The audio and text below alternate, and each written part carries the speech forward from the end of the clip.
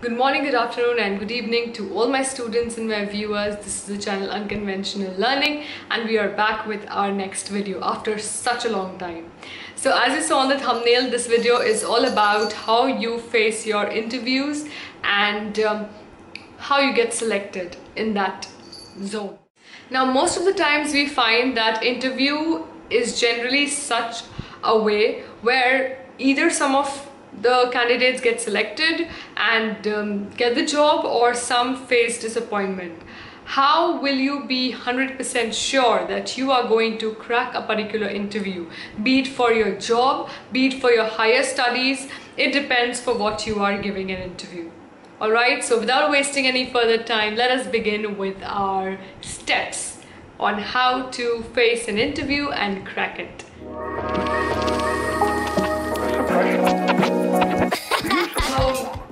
The first step which you can use or follow is to prepare yourself beforehand.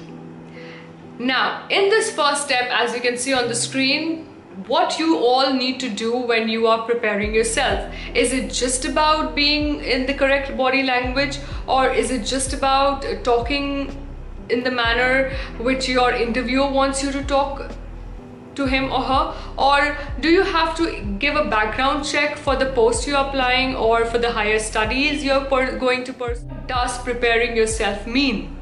Now, when I talk about you have to get ready for an interview, it all includes the process in which you have come till here, which means you need to be thorough with your qualification, you need to be thorough with what you are planning to do in future, you need to be thorough with what your hobbies and interests are, you need to be well versed about why have you come to this interview. Okay, so preparing also includes a big factor, which is you need to know that why have you come for this job, or why are you going to pursue this higher study or pursue this master's degree.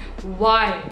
Okay, so you need to first give your own interview to your own self in front of the mirror.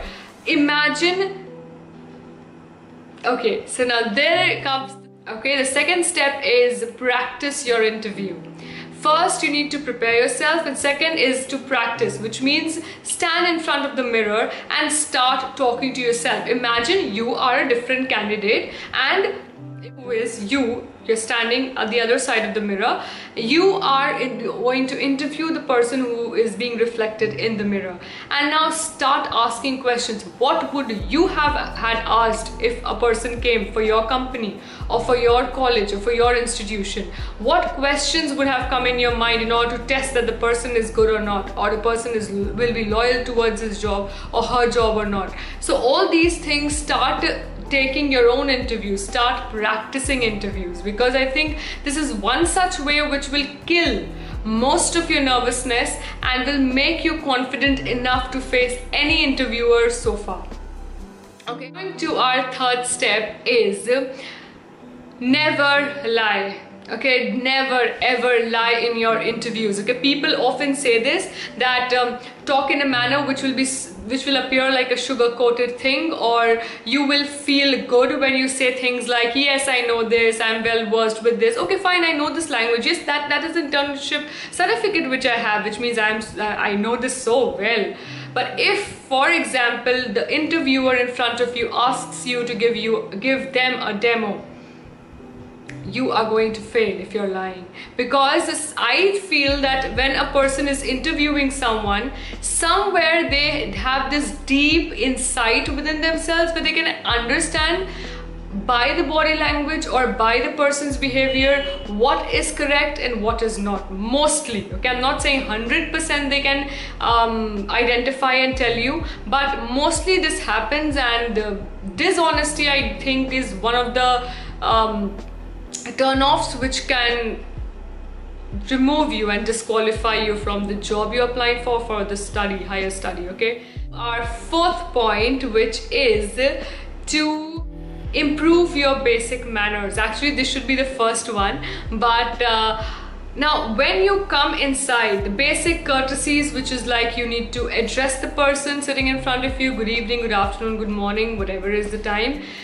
and you sit down, you talk to the person, you make eye contact, you have a conversation with them, you're inclined towards the job, you are inclined towards the study, and you want it. So the basic mannerisms which is there, I think, and by showing interest you will be able to fetch that thing which you have gone for. While you're coming in, you knock the door before you come in, or you're going out, close the door properly. These are the little things, I think, which every interviewer notices, irrespective of no matter how good you are. But again, at the end of the day, if you don't have manners, I don't think that will count enough. Right, now coming to our last point of all is stay joyful, stay happy, and don't frown or don't look nervous, okay? Don't behave in a very weird manner.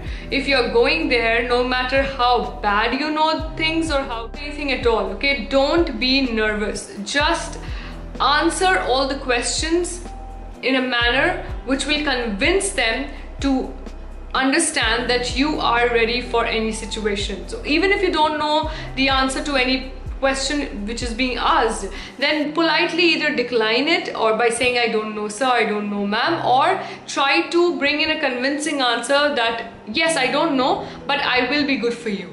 Okay, at the end of the day, what they want is a candidate which is good for their institution or their company. They want someone who can uplift their state. Okay, they don't want anyone who is already being pressurized from the jobs and everything and coming again to another job. They want someone innovative, they want someone unique, and to bring out that unique factor, I think you should be true to yourself.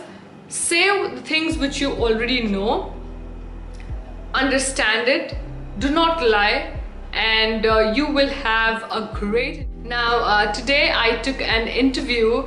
I work in a company and I took an interview, and I think through that process I realized that generally what happens is, don't expect the interviewee, the people who are giving the candidates, to know everything, but they expect smart answers. They expect how readily you are available for answering the questions being asked, and how confident enough you are to face any situation which might be there in future. Okay, so please do not hesitate, do not become nervous, just stay happy, joyful, have a conversation, and leave a lasting impression. Okay, all the best, you guys who are going to give interview for your higher studies or jobs. I'm sure you'll do great, and we'll meet again with our next video. Thank you.